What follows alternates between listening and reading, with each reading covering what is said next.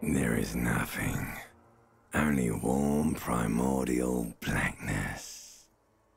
Your conscious ferments in it.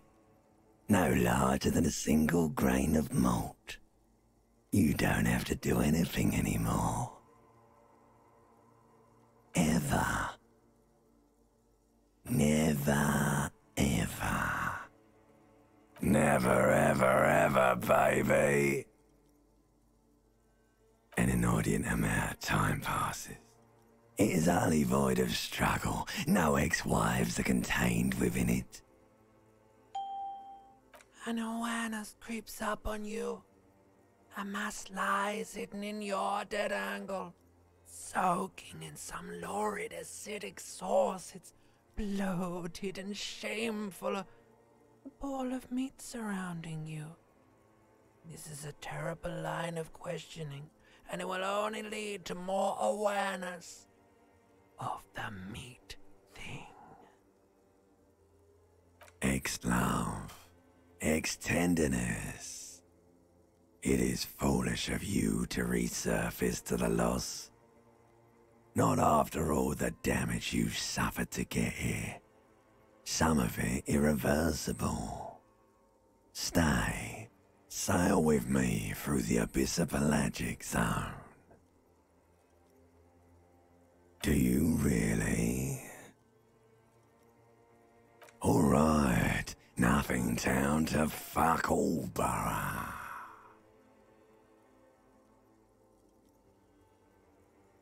Great choice, Elder One. It has always been like this, and it always will. The song of death is sweet and endless. But what is this? Somewhere in the sore, bloated man meat around you. A sensation. Like a fly to the ointment, your conscience sticks to it. The limbed and headed machine of pain and undignified suffering is firing up again. It wants to walk the desert, hurting, longing, dancing to disco music. The stench of liquor rises from your mouth, and with it, an ungodly headache.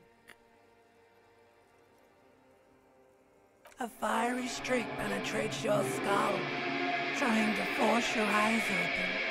It's a sound, a clarion call from hell.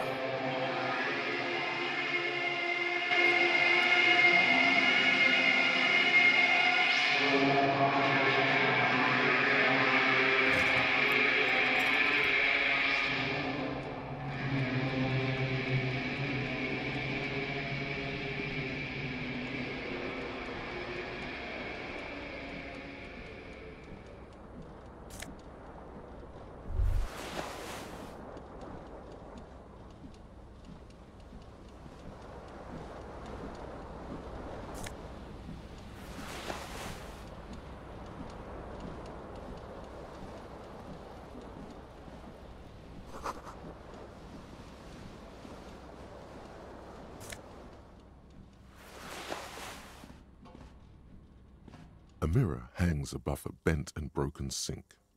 In a fierce discharge of masculine energy, someone has ripped half the faucet off. Hot water sprays from the base and steam covers the mirror. You cannot see yourself, just the outline of a man. Suddenly, you realize you have no memory of the face that awaits you there, underneath the soft vapor. Really, all recollection of the person you are, the people in your life, and even the world you're in has drowned in a sea of blood alcohol. This was no mere night of drinking. It was a deluge of world-ending proportions. With all the synapses you've extinguished, it's a miracle you can even think this sentence. You've interrupted a true act of self-annulment here. As you slowly reach your hand towards the surface of the mirror, Abort. You clearly have not thought this through. You won't like what you see there, and you will never unbecome it. Yeah, there is definitely something wrong with it. Where to even begin? There is the bloatedness, then the swollenness. It's like there's an upholstery of alcohol underneath your skin.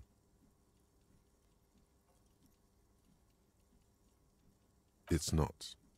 Your nose feels like a small balloon in the middle of your face. It hurts when you honk it. It doesn't appear to be a particularly tiny nose either. Not with all the drinks it's absorbed for you.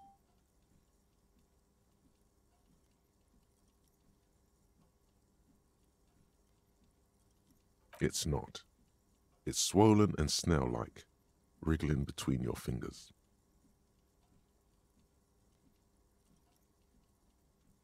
Behold. You have no idea who this thing is, do you? It appears you're also dead. There's clearly rigor mortis on your face. Or wait, is that an expression? Are you trying to make an expression with that face? Why? Please stop. It's horrible. You're scaring yourself. Oh my God. You can't stop. It's like it's not even voluntary anymore. You have worn that grin into your face and now it won't come off. What does it even mean? What is the emotion you're trying to convey? Please promise yourself you are not going to try it on any of the ladies, whatever happens. That's right. Not even yourself. Go ahead, try something. It's not an order. Like the rest of you, it comes from a bad place somewhere in the past. That's all you know for now. It's too late. Like an image on film. The expression belongs to your primary motor cortex. It would take a minor neurological miracle for you to cease producing it.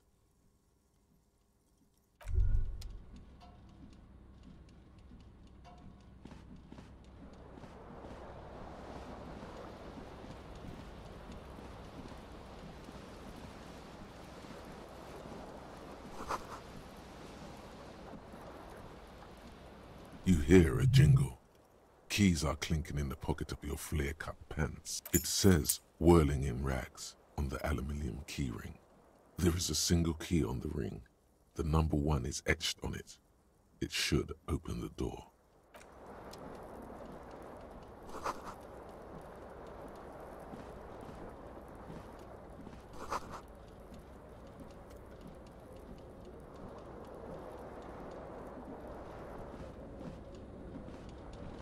The window stands broken in its frame. Cold wind blows in. The shards face outward. Whatever broke this window came from the inside. A fine web of scarring covers the back of your right hand, but none of it is recent. More likely a projectile than a held object. There are no fragments on the floor from pulling a tool back in after impact. Something you've done before. It is too large for a bullet, yet too small for a piece of furniture. You're looking for something heavy and larger than your fist, like the green shoe that's on the hat rack in the corner, which, coincidentally, is missing its friend. Congratulations, you smashed the window with your own shoe. Now you only have one. If you're lucky, you can still find the other on the balcony outside. The cool wind gushes in. Your toes curl up from the cold.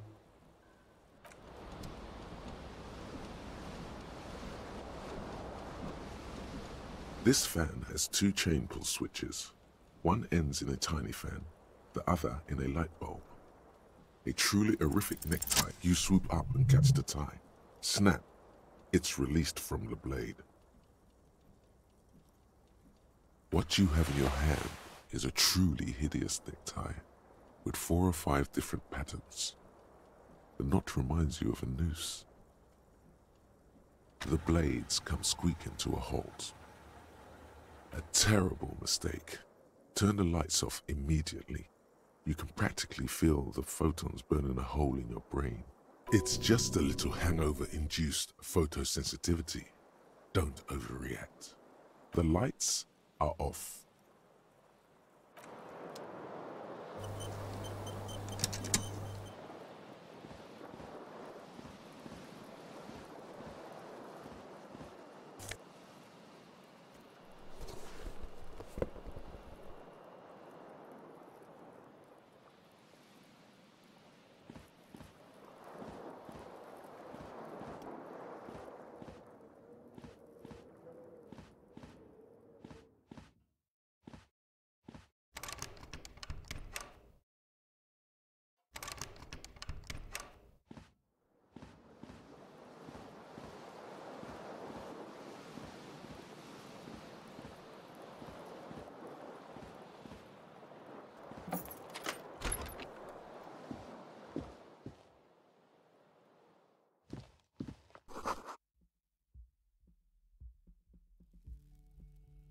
Hello, officer. The young woman raises a cigarette to her lips.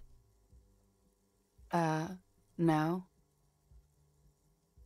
There's only one solution to this. You're a businessman. The young woman shakes her head slowly. No. You're a police officer, sir. I am, yes. Unless you've been feeding us a set of very well-rehearsed lies all this time. You've been here for 3 days. On official police business, no less.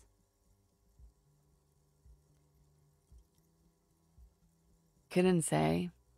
In truth, so far, mostly drinking.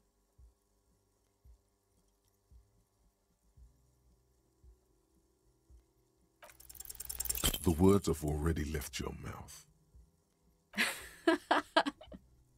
What was that? That's not even how words are used. What did you say? Come on, say it again. No, you see, that's not what you said. You said... Come on, man. Pretty, please. One more time. Goddamn right you did. You crazy asshole, you. What kind of cop are you? Okay, that's cool. Or if I can just maybe ask you to elaborate on that superstardom a tiny bit. I have certainly been entertained. Thank you. Whatever you are, you should stick to it. Otherwise, it's gonna suck for you later when you have to interrogate me.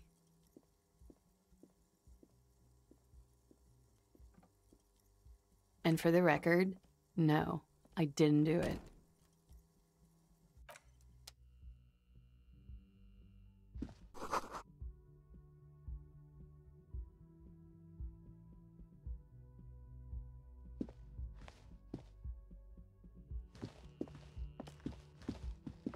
The door is closed. This door can only be as you hold the metal. You sense the warmth left there by her hand. There is no answer. You hear the shower being turned on, somewhere inside. A tremendous loneliness comes over you. Everybody in the world is doing something without you. The door does not care. Still no answer. Still nothing. You should punch a fucking hole in it. You slam your fist into the vinyl. It does not produce a hole. The door sits sturdily in the frame, and your fist hurts. This was all a very good, normal thing to do. Not to mention, great exercise.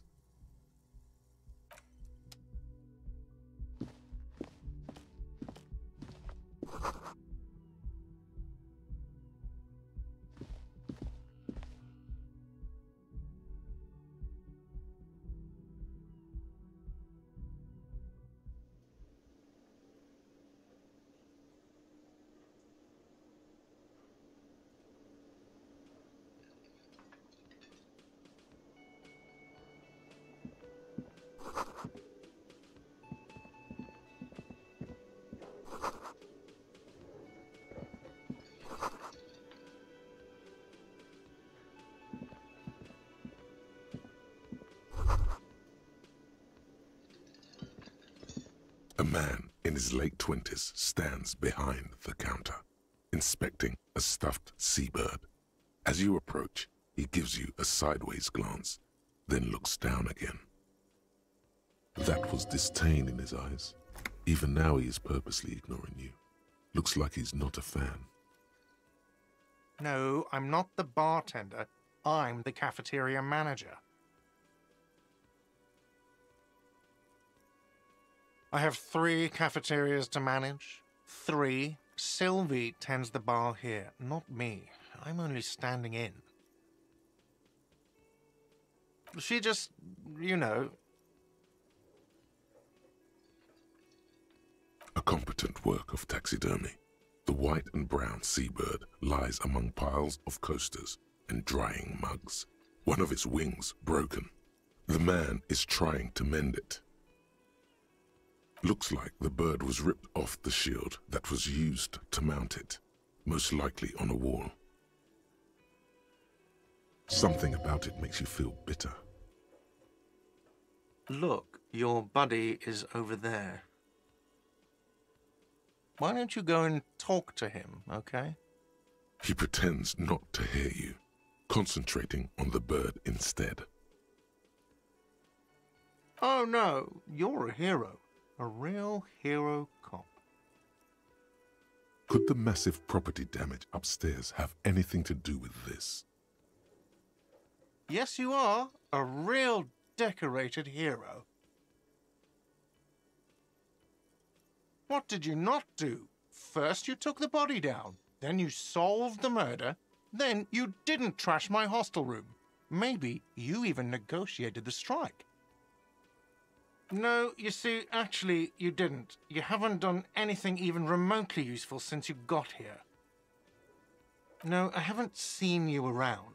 I'm not always here.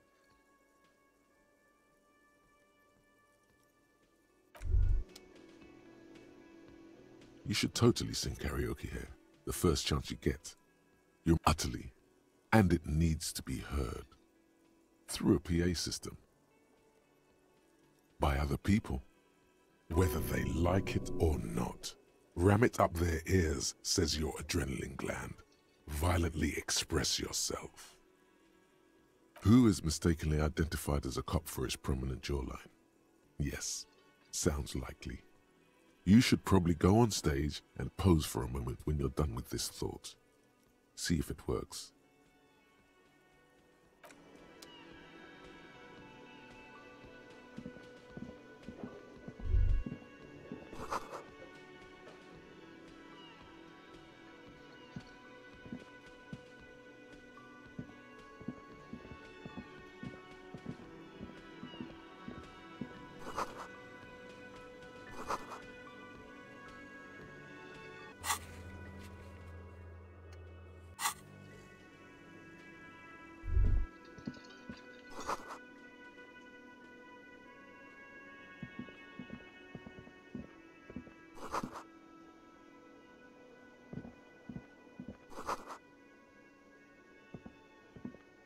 Hello, sweetie. You shouldn't keep your colleague waiting. A bespectacled man in an orange bomber jacket is tapping his foot on the floor. Looks like he's waiting for someone. You. As you approach, he narrows his eyes and extends his hand in greeting. If an assault were launched on this building right now, if the windows came crashing down and the whole world descended upon you, this man would hurl himself in death's way to save you. You are sure of this, but why? He is your half-brother. Hello, I'm Kim Kitsuragi, Lieutenant, Precinct 57. You must be from the 41st. You realize he's waiting for your name. This is your chance to come up with a really good name for yourself. Get creative. Conceptualize. Raphael Ambrosius Cousteau.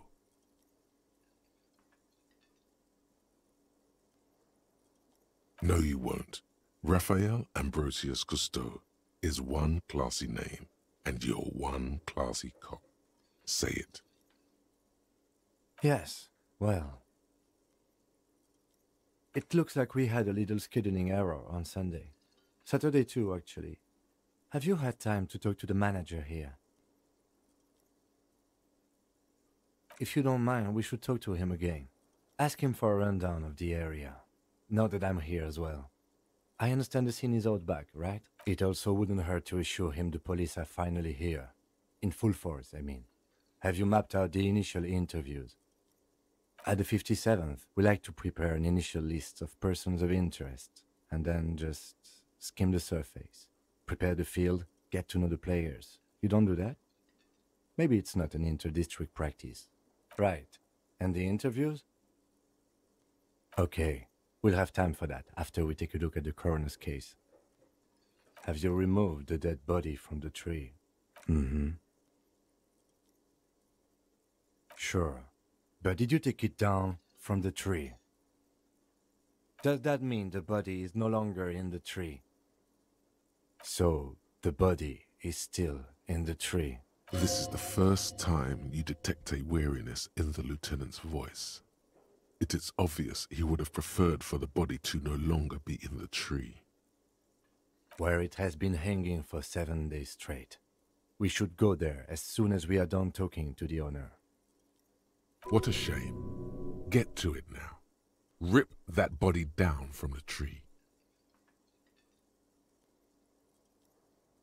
I was sent here to meet a detective from Precinct 41. You have the insignia of the Citizens Militia on your sleeve and on your back. I suppose you could be impersonating him. You could have gotten the insignia from the black market or forged it. But for now, I'm going to set those possibilities aside. I'm not from the Inspectorate General. He nods.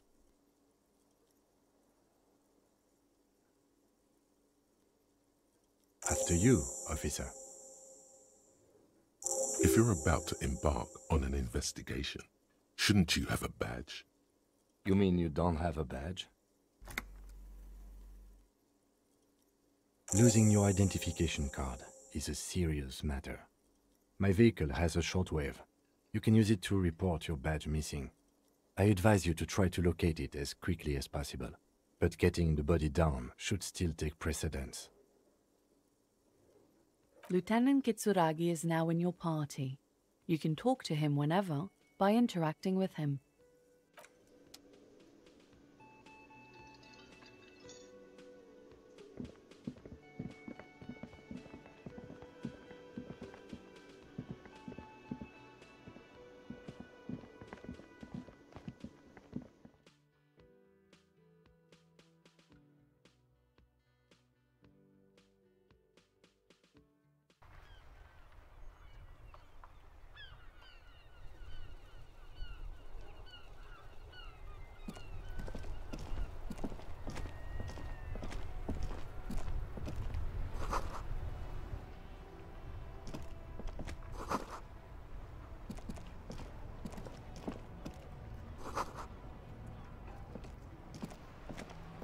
The RCM in Martinez.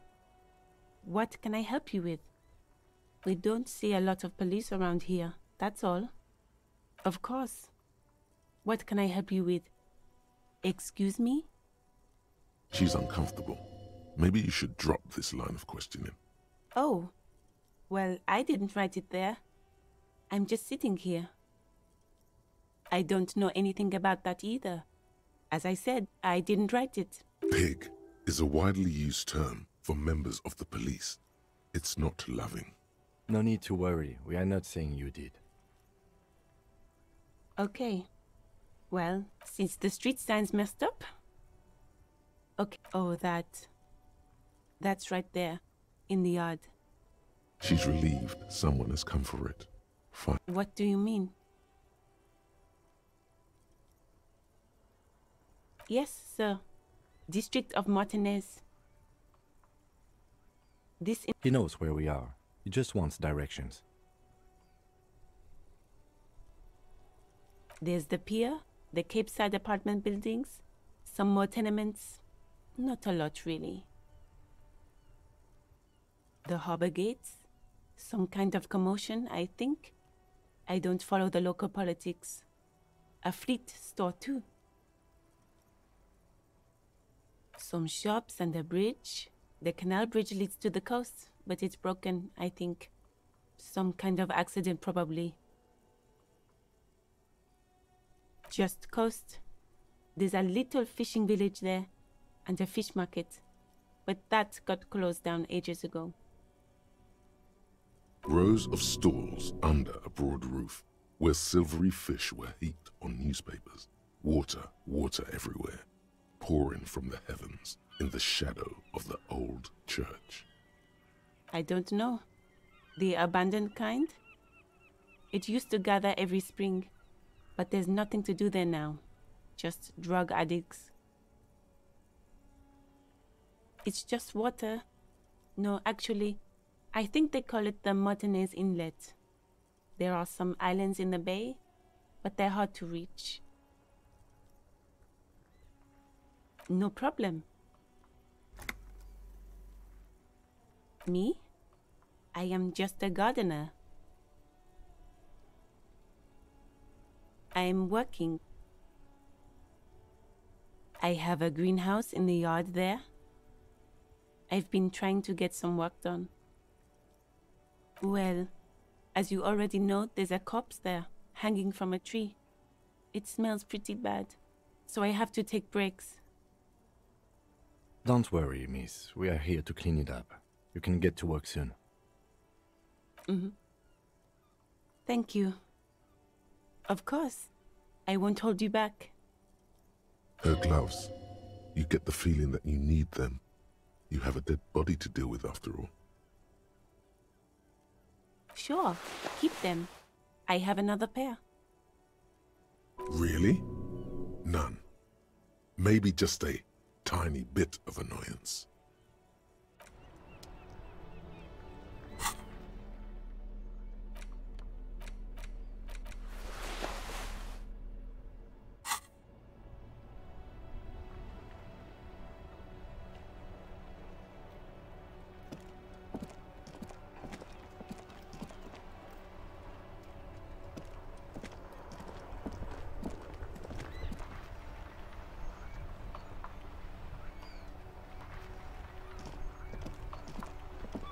The worn and beaten wooden planks of the bench do not look overly comforting.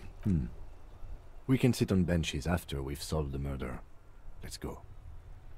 You can revisit the bench if you ever need to pass the time when Lieutenant Kitsuragi is gone.